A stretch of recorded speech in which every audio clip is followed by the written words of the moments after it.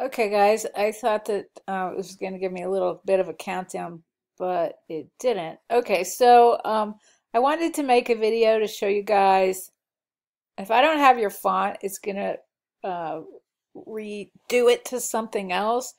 And that's going to be more important as we work on your projects, not these exercises, but this is a message I get.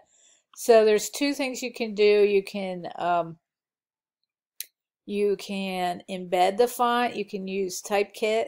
So I guess three things. And then the other thing is you can break the font.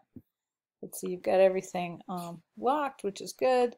But you can see if I select this, I get this box that has points on the ends of it. That means it's still editable. Um, let's see. If I want to send this to somebody and I want my font to stay as is, I break apart. That's Command B on my Mac keyboard, but you have to do it twice. It's still editable at this stage. It gives you individual boxes, and the reason is that for that is kerning. So if you break it apart twice, it turns it into an image basically. You see all those little dots?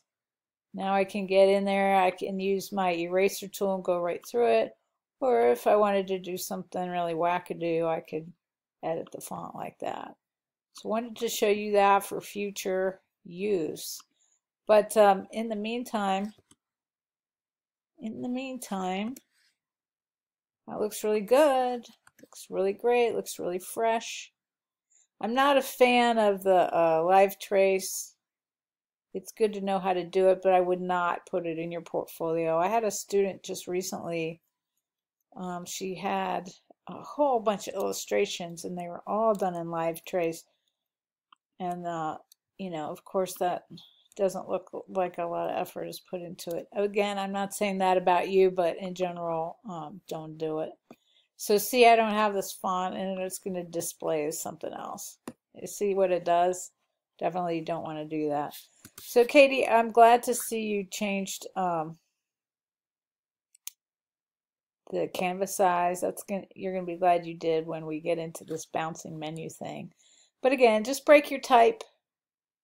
And if something was on this oval, I'm not seeing it at all. Is it a button? What is it? So it's important to look at it on other computers. I know that's hard, but as far as the assignment, you guys are both going in a good direction. Let me know if you have any questions.